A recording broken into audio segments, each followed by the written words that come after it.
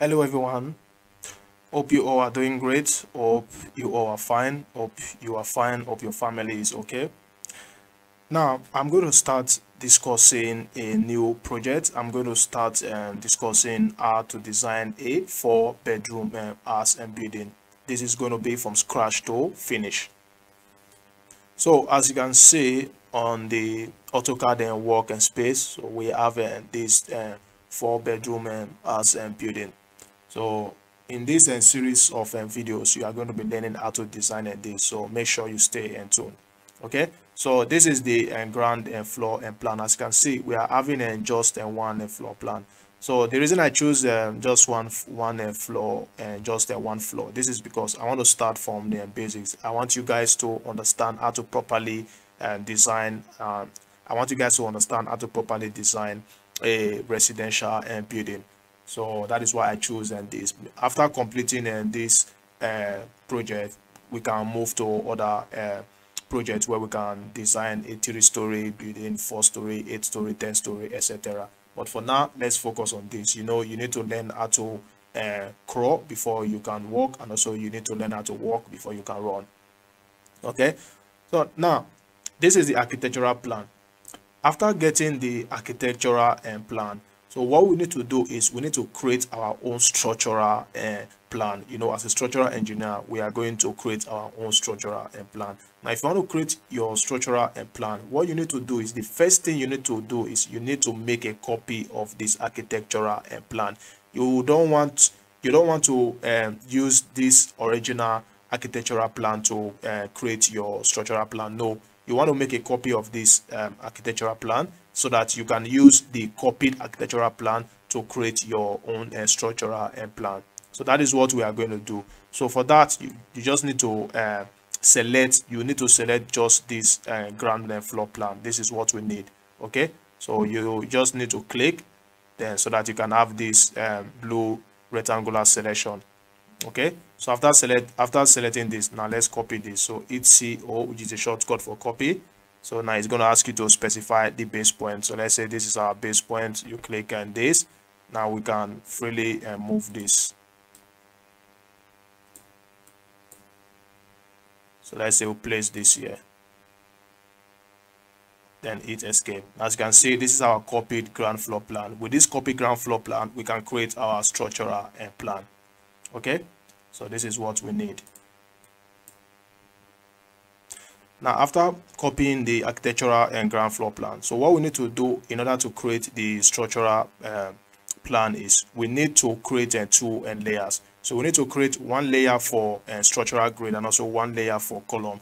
As you can see on this architectural plan, this is the architectural grid. We don't need this architectural grid because we are creating a structural plan. We need a structural grid. Okay, so whatever object is not necessary to create the structural plan, you just delete those objects. Okay, so as you can see, this grid is not necessary. We can delete this grid, and also this object, they are not necessary structurally. They are not necessary. You see this sofa and all that, they are not necessary. Also this this object, if you just move up like this, you see this toilet image. This toilet image is not necessary, so we can just delete all unnecessary objects so that we can create our structural plan. Okay, so what I'm going to do, first of all, I'm going to delete this structural grid. So I'll just select this. Then now to select all other grid, so just right click, then come to where it says select similar. As you can see, all other grid has been selected. Now before you delete this, you need to make sure that you need to understand that this is a copied ground and floor plan. So because you select this using select similar, then meaning the grid on the original and ground floor plan is also going to be selected, and we don't want to make any changes on the original ground floor plan. So that is why we need to deselect those grid. Okay, so we need to deselect those grid. Now to deselect the grid, just hold down shift, then click, so that you can activate your blue rectangular selection. So let's do this again. So hold down and shift, then you have to click, so activate your rectangular blue selection window. Then now you can click like this, As you can see, the grid on the original ground floor plan has been selected. Now we have just the grid on the copied on the copy ground floor plan. So just hit E to erase, or you can just hit the delete key on your keyboard, then enter. Now this has been erased. So if you want, you can see this is it. Now we no longer have the grid. Okay, so you can also delete all these objects. So what we need to do now is we need to create two layers. So one layer for structural grid and also one layer for column. So the reason we are creating these two layers is because when after creating the structural plan, if you want to import the structural plan to any structural designing software of your choice, you'll be able to import the structural plan. But if you don't create this layer, you won't be able to import the structural plan. So that is why it is important for you to create the layers. Okay, so what I'm going to do, I'm just going to create those layers. So hit LA, which is a shortcut for layer. Hit LA, then enter. So as you can see, we already have some layers here. These layers were created by the architect. We don't need this layer. We need just two layers. So what you want to do, you want to come to where it says new. So you click on new layer. So let's first of all start with the structural grid. So let's call this structural grid. So now you can change the color. So let's change the color. So let's say we want this color. So we want this color magenta. Okay, then the line type, so let's say we want hidden line. So you click this, then okay. Then line weight, you can also change the line weight. So let's say we want this 0.20 millimeter. Okay, then also let's create another layer for column. So click this. I'm gonna call this column. Okay, now the color, let's change the color. So let's just click on this, then let's say we use yellow color, then okay. Then the line type, we are going to use in a line type continuous. Okay, then the line weight, so let's use a line weight of 0.40 millimeter, then okay.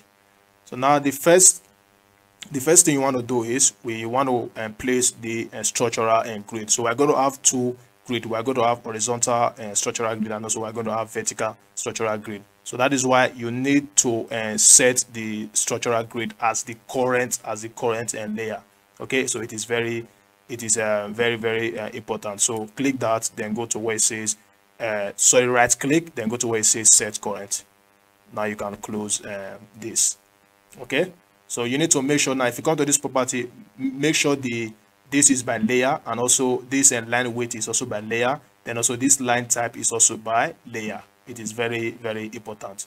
Okay, now we are ready to start placing the grid. So the grid are going to be placed at the midpoint of the wall.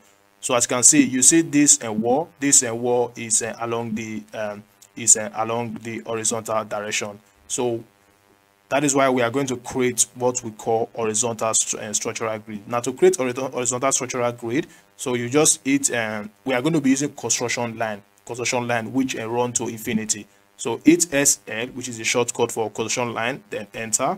So because we are going to be creating horizontal construction line, because this is horizontal and wall, so you hit H, which is horizontal, enter.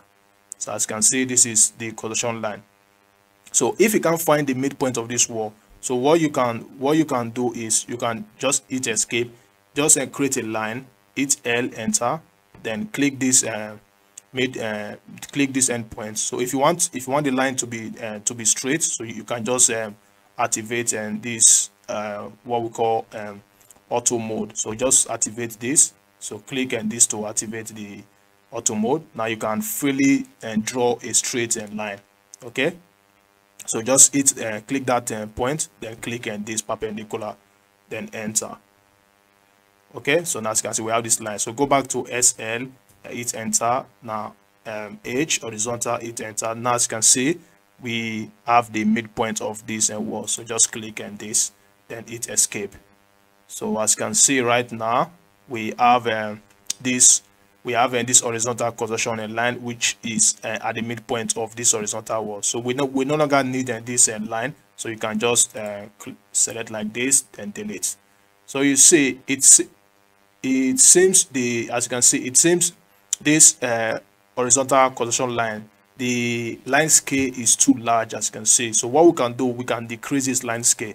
So just select this, then hit LTS, which is a shortcut for line type scale, then hit enter. As you can see, the line scale factor is 48, which is way too large. So we just input this as 1, then enter. Now as you can see, this has reduced the scale.